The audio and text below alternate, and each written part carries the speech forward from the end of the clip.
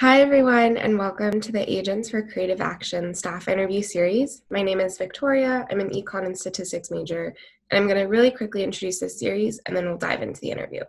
So one of the continued projects we're doing as members of WCMA's ACA group is connecting with the museum staff in times of social isolation and distancing. One of the central parts is meeting with WCMA staff in person and learning about what they do and getting to know more about the museum. We're not able to do this in person now, but we think Zoom and interviews are still great. And we're hoping to connect with the staff as well and what they do at the museum. So with that, I'm going to pass it over to my co-hosts and have them introduce themselves as well as the speaker. Hello, my name is Javier. I'm a sophomore and I'm an art history and studio art major, and I'm glad to be here. Hi, I'm Erica. I'm a senior art history and studio major as well, and very glad to be talking with you today, Christina. And I'm CJ. I'm a senior. I only study art history, either fortunately or unfortunately. And I echo everyone else's sentiments about their excitement. Hi, everybody. Thank you so much for inviting me to be part of your interview series. I'm Christina Yang. I'm the Deputy Director for Engagement and Curator of Education at the Williams College Museum of Art. I started here in last fall. Well, but I mean, it seems like so long ago, like pre-Corona times. And before that, I was at the Guggenheim for almost 15 years as their Director of Public Programs. But I'm also a graduate of the Williams College Master's Program in the History of Art. So it's sort of like, all coming full circle, and really excited to talk to you and hear your questions. Okay, so our first question is, after you talk about how you spent 15 years at the Guggenheim, what prompted you to transition over to the WCMA? Both are very different institutions, so I'm eager to hear about your thought process in making that shift. Sure. Thank you for such a fantastic question. It's both a question with like a short answer and a little slightly longer answer. So the short answer is that I wanted to come to a museum, an institution where I could bring together sort of a diverse set of interests, and that were sort of kept separate when I was working in New York at the Guggenheim. And those interests spanned working as a curator, doing research as a scholar, and teaching. So coming to a college art museum really made sense to be able to bring all three of those things together. I see myself as a sort of curator of like experimental practices and taking my lead from artists. So my work in different museum settings, from the Queen's Museum to the Kitchen to the Guggenheim, followed that trajectory, whether it was a curator who was focusing on new media or someone who was focusing on performance, and then on pedagogy and social practice. So that was sort of, I would say that was the arc of my curatorial work. And about 5 years ago, I re-entered a new PhD program in performance studies at NYU. And that really allowed me to bring my work as an art historian, my previous work as an art historian and as a contemporary art curator, into an umbrella under performance theory. So, performance studies is an interdisciplinary area, and it really allows the practitioner to bring together, who they think of as performance, what they want to identify as making an impact in the world. So, I mean, in a way, I followed a very traditional trajectory, going from art history and then becoming a curator and thinking about performance studies. I think it's oftentimes performance studies is confused with the study of performance art, which are two different things. And I can go into it a little bit more, maybe with some of your other questions. But so when I started back in school 5 years ago, that really brought me back to wanting to write and to teach. And, after a decade at the Guggenheim, which was a really amazing place to work, I had fantastic colleagues. It was a very good job. I just felt like I was missing something in terms of really doing the more kind of dynamic work and teaching myself. And I have a pretty broad view of what constitutes teaching, but nonetheless, I was really working more, I would say, as an administrator and as a manager, which was good work and a delight to work with amazing people, but it wasn't tied so much to ideas that I had and to a kind of like, just a vision that I wanted to be working from. I think I'll end it there. Wait for your next question. Yeah, so going off of that, now that you're at WCMA, thinking about how you combine these different fields of curating education, like through like which programs do you see this being implemented at the museum, and how do you see them taking place? Again, a really generative question. So thank you to all of you for thinking through how to prompt me to talk about my background and what I love to do. So interestingly enough, when I was interviewing for this position, the idea of programming and what I would do at WCMA didn't come up so much. I think, WCMA had a very good sense of its own identity. It also had a sense, I think, had a sense of like that they were looking for a person. They were looking for a kind of set of qualities and a background that would fit into what they broadly saw and what Pam, our director, how she wanted to shape the future of the museum, the future and present of the museum. And so a lot of the conversation focused on actually scenarios at the museum itself, and sort of like how that could be worked with, and it's very influential and well-known reputation, and the student body. So the conversation I think had more to do with like speculative exercises.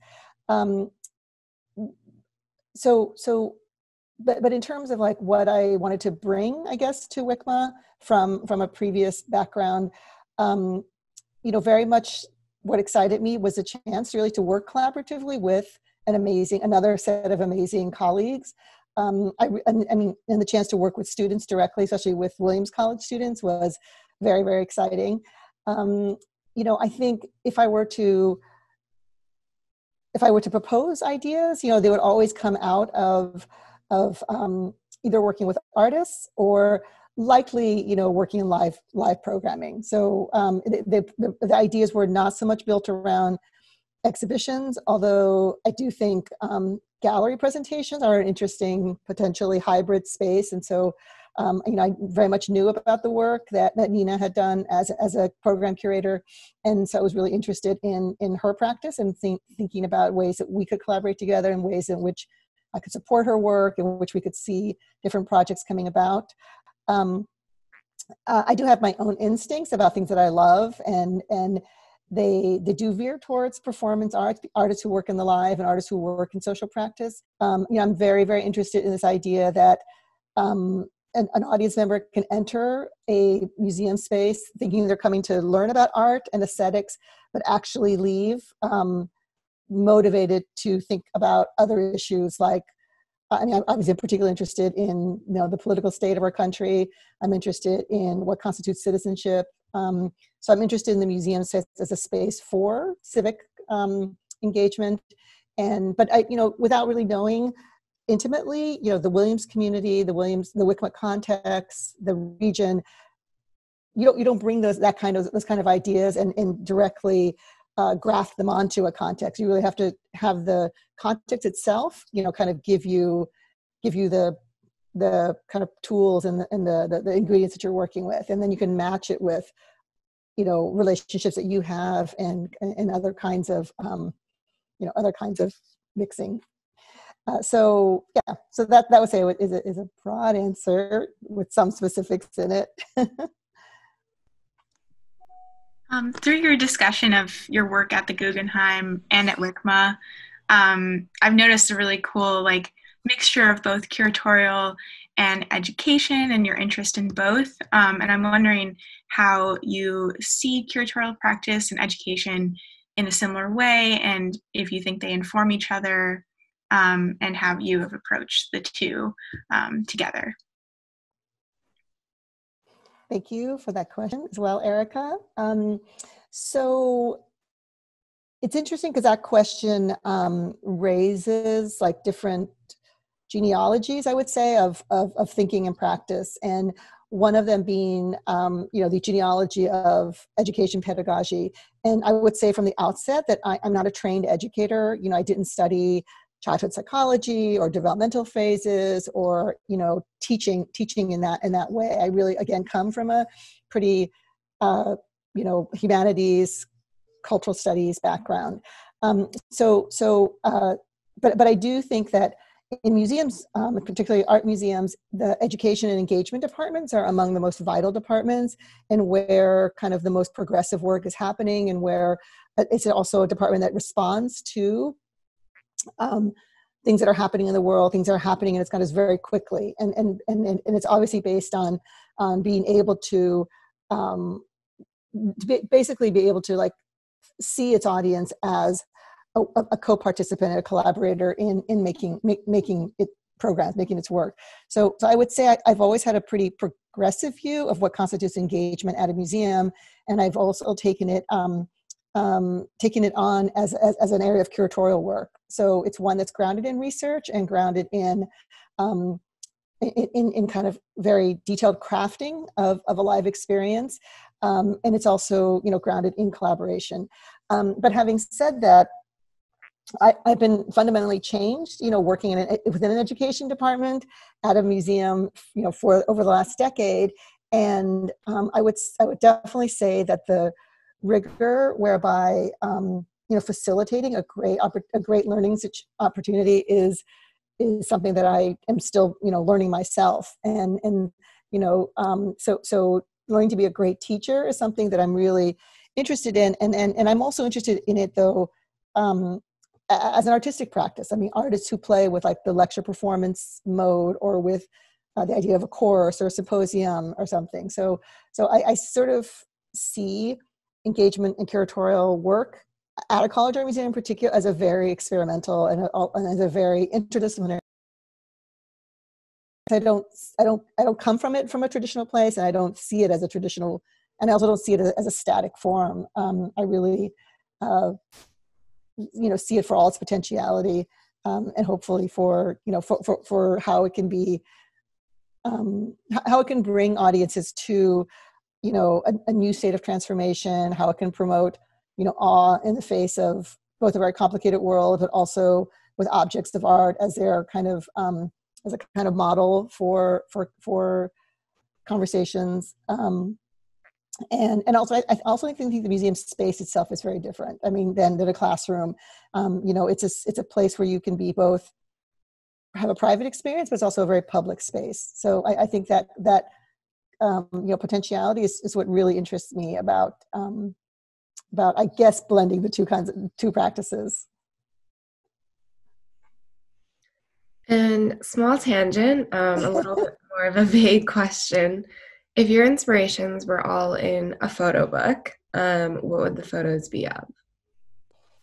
I like segue questions. It's a nice time to think about that.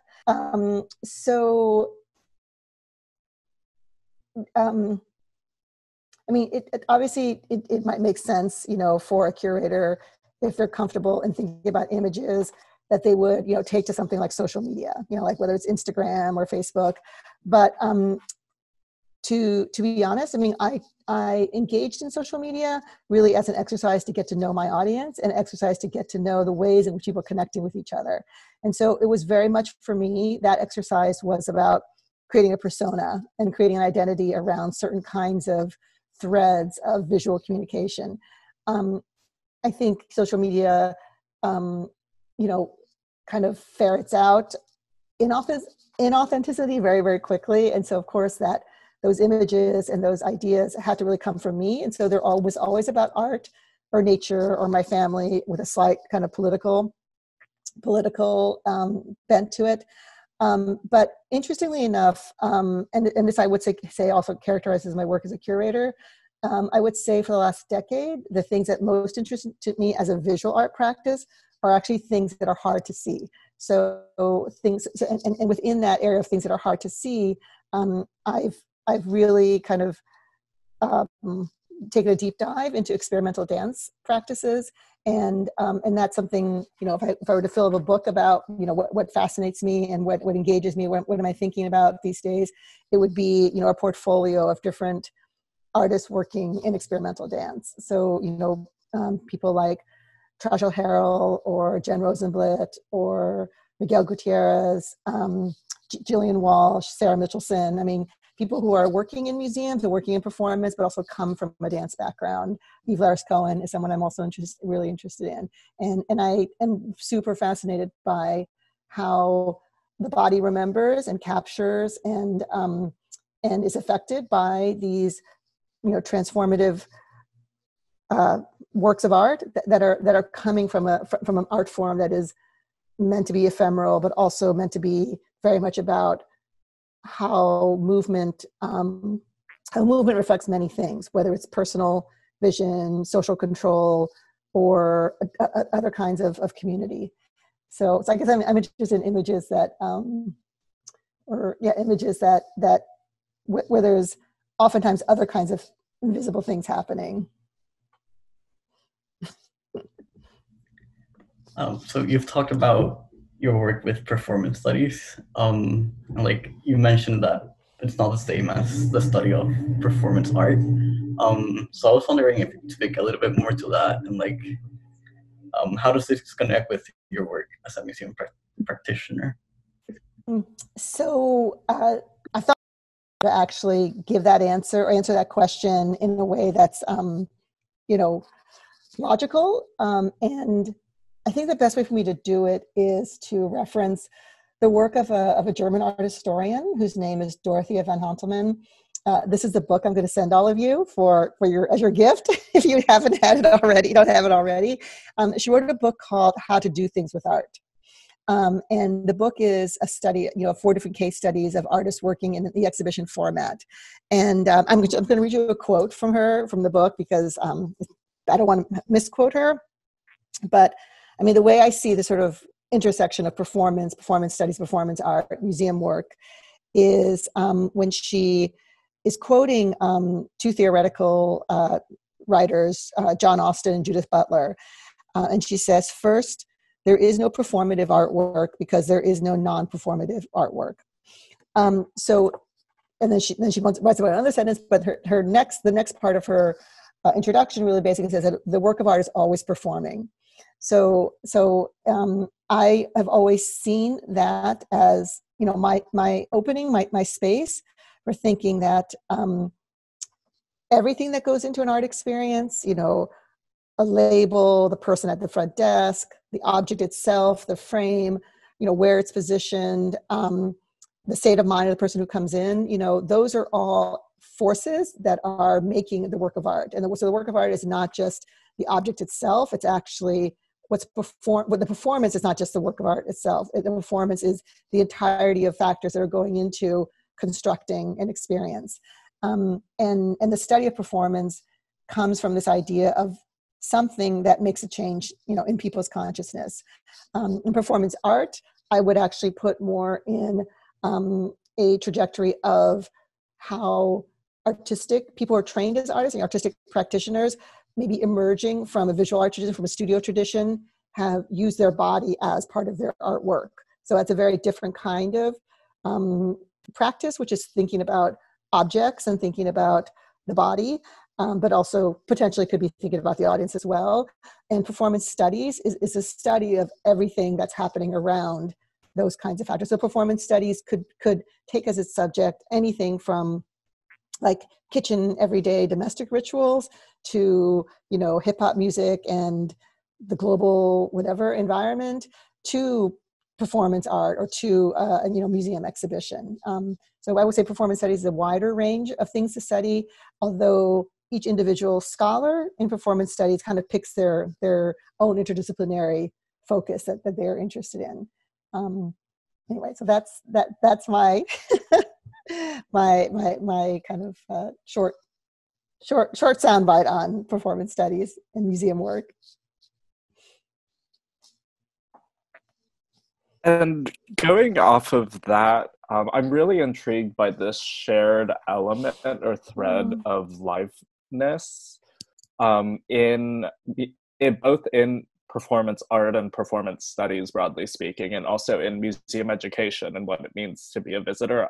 I was wondering if you could elaborate more on that, on those points of convergence and how you try to approach them and frame them within your own practice. Thank you so much for that question, CJ. And actually, that's a question I'd love to actually, once I give you my answer, actually hear your answers on it as well, because I feel like it's a question that's very, I hope it's relevant to the way you're learning as young museum practitioners yourself. So I would say that performance studies, performance art, and versus museum education. I mean, they do share a lot of tools that they work with. Facilitating a conversation, creating a space of comfort when maybe having difficult, talking about different topics. Coming together as a community to learn, to do something different. But I guess, the sort of, tension that I try to work up against is that education is oftentimes, deployed and scripted along forms of social control, the classroom, the jail, even a theater, are forms of ways of organizing society, organizing people.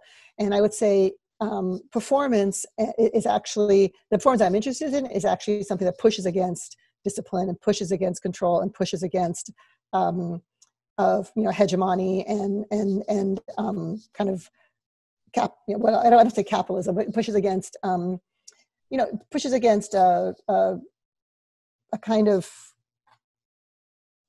something that would seek to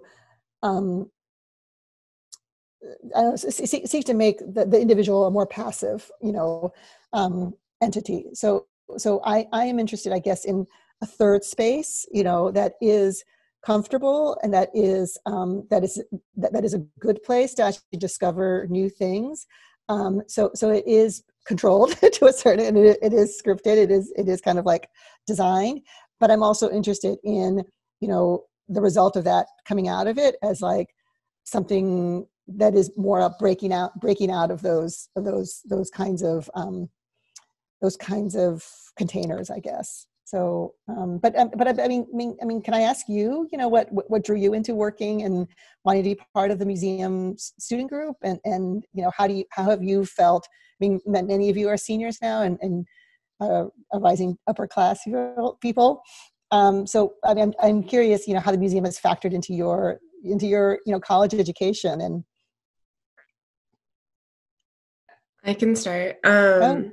When I first joined in freshman year, it was like, I don't know, it was a very small niche group. But I think just working with the museum and getting to know it better, I don't know, I think I saw a lot of potential. I couldn't really understand why some of my classmates wouldn't come. I think that's what also pushed me, was that I really wanted to share the great experience I had in the museum with my friends who could access it as well. Mm-hmm.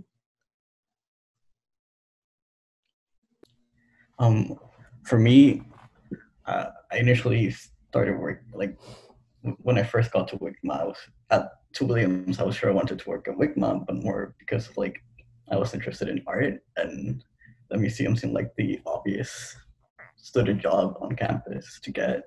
But working at WCMA, I've just learned a lot more about this idea of the museum as a performative space, a place where connections between the audience and the staff and education and the art happens, rather than just the art by itself. Yeah, I actually didn't come into college knowing I was interested in art at all. I came in thinking I would be a chem major, took orgo and everything, but I thought I took some art history classes, but I think what makes the museum space particularly exciting and interesting is has the power to sort of animate things that you learn, and the conceptual into like an embodied experience and like an experience with art, and facilitating that has been like something that like excites me more than, you know, like reading about art or just like taking the time and staring at it, but like instead facilitating connections and like an experience like inside a space. So that's what I've like found really exciting and like got out of ACA and all the other like various programs I've done at WCMA over the years. I guess for me, like adding on to what everyone said, I've always, like, even before I knew what institutional critique or some variant of it was, I was always interested in it, you know? It was that thing that was there without a name.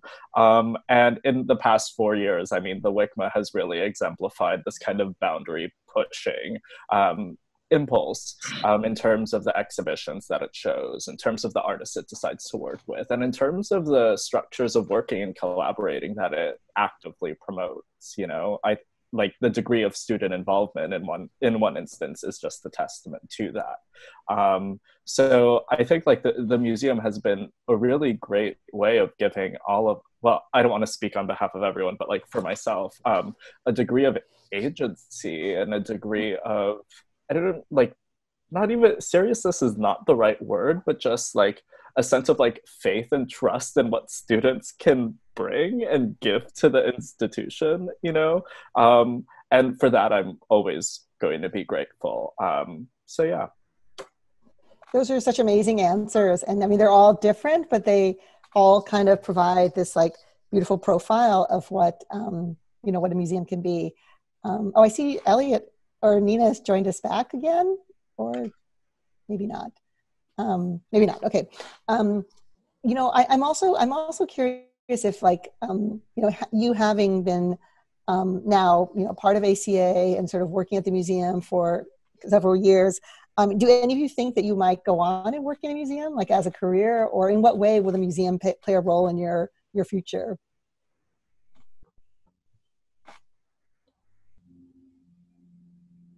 I don't know about working in one yet, but I know I'll be visiting a lot.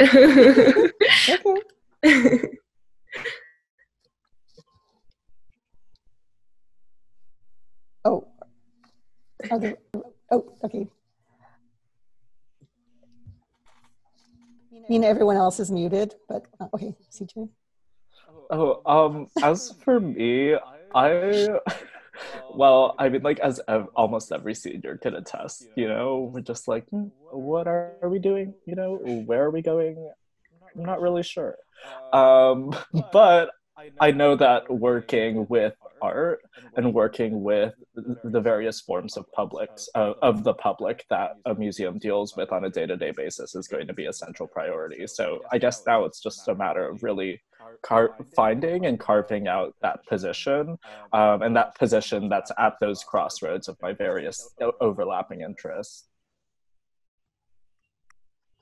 Yeah, I would agree. I think at this point, also a senior, and like thinking about what I want to do, and the museum just feels like something that like has the intersection of like all the things I'm interested in, and like partly provides this like unique challenge, I think, that is always going to engage me and like push me to like find new ways of like experimenting with art and like showing art. And so that's, yeah, I think I will probably end up working in the museum, but it just depends how I get there and what that path is going to look like. But for me, one of the highlights of working at WCMA is just like this idea of using art as a means for like education and fostering relationships and community. And unsure if it's whether through the making of my own art or working with art that has already been created, but that's where I'm really interested in like working in this idea of like art education and its potential. Right. Are there other things I could you know, we could talk about? Christina, I actually have a question. Sure. Okay. Just I mean, CJ and I talking about like our senior year, Yeah. what did you think you would be doing when you like first graduated college or like early on in your career, and how has that changed? So I actually was thinking about that. I was thinking about what can I offer, graduating seniors about like when I was a graduating senior. So I was very lucky, and I have been very lucky that actually as a senior, I sort of had this revelation when I realized that I was a history major. And then, going into my senior year, I realized that and I was done early with my major, like all my requirements and all the side things, all the breadth, courses and stuff. And I decided that I was going to just like only take art history classes. And I realized sort of at that moment, I was like, oh, and I was not at all anyway thinking about what am I going to do. I mean, I was, but I think about what am I going to do after graduation. I kind of figured something would happen. I would figure it out. So it was during my senior year that I realized that I was really happy thinking about art. And that was what I wanted to be able to do if I were to, if I could choose something that I would want to do after my senior year. So I did apply for an internship at my college art museum, which was at the Berkeley Art Museum in California. And I was very fortunate to work with Sidra Stitch, who was their chief curator, and she was working on a number of big projects. She was working on a pop art show and a surrealism show. And, also she was also, even then, back then, was working on a project with Joseph Kosuth. So it was a great opportunity to really get to see the way a curator worked, and I was always super comfortable. I loved being in the museum. I just like walking into that space to me felt like it's the same kind of feeling you feel like maybe when you go into like a Gothic cathedral. There was something kind of really spiritual about it, and also comfortable about it at the same time. And that really kind of like took you out of yourself. So I knew that feeling was something that I wanted to hold on to and wanted to capture. And I guess I also, like Victoria, I just love the idea of going to museums so much. And I didn't want to have to, the idea of having to pay every time I went and having to be an outsider was really like that didn't feel right to me. Like I wanted to be able to go in for free anytime I wanted to. And I thought, well, I guess the only way I can do that is to actually just work there and find a way. I also was curious about like understanding how it worked, understanding how it as a kind of complex construction, made something. And I don't have like a theater background or anything, but it's not unlike theater on so many levels, but it's not, it's a very different kind of live space. So I was, lucky that as a senior, I had a couple of like these revelational instincts and moments that I was lucky again, also to be able to like find an internship. And that's what I did. Also the summer I graduated, I also did another internship at the DeYoung Museum in San Francisco. And then I took 2 years off before I went to grad school, before I came to Williams. And I took the time off because I wanted to be ready to go back. I wanted to really want to write another paper, and I wanted to, I didn't want to have to feel burdened by it. And it's funny how it didn't take long, like maybe took less than a year before I decided, I really miss, not being in a thinking environment, an intellectual environment. Because I'm tight, CJ. So I, again, and then, luckily it's not like such an esoteric path where I didn't have, certain kinds of stepping stones, like taking the GREs, figuring out what program you wanted to go to. And the next question was really deciding between an MA program or a PhD program.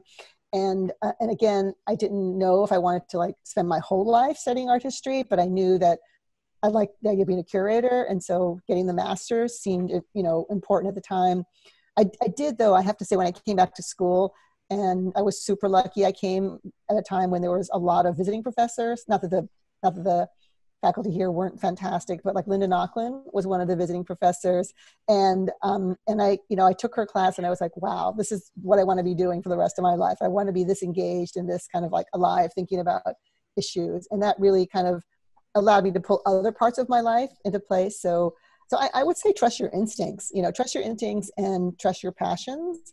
And I think you may think that, oh gosh, like I'm so weird and unusual to be wanting to do these things, but I think you can trust that like you're a product of your own society, and they're, and to a certain extent, our society does reward individuality, and you'll find a place and it rewards creativity. And I think, if you keep thinking hard enough and you keep kind of exploring enough, you'll find the path. You'll find a path for yourself to be on. And I think if you talk to any of my other colleagues, from Nina to Lisa, Pam, Noah, I would think that they could, think back on their own, where they were in their early 20s, and a sense of like, this is where I knew I wanted to go. So I definitely encourage you to be true to yourself, because you're the one that's going to have to live with those decisions. And I just always had a hard time like spending 40 hours a week doing something I didn't like doing. That was always, and I was never that good at saying, well, this is what I need to do in order to like survive and, have health, have benefits, and, be able to have these things that I thought I wanted to have. It was what was more important to me was to be happy in what I was doing and really feel, and I figured I could make the rest of it work. I could do other work. So if you want more specifics, let's definitely just meet one-on-one, and we can talk a little bit more. Like, do you have an interest in graphic arts or graphic, I'm thinking about it as an art form, or if you're interested in live performance or theory or teaching. I mean, I'd love to talk to you more about that, one-on-one. Great, guys. Thank you. This is a really wonderful conversation.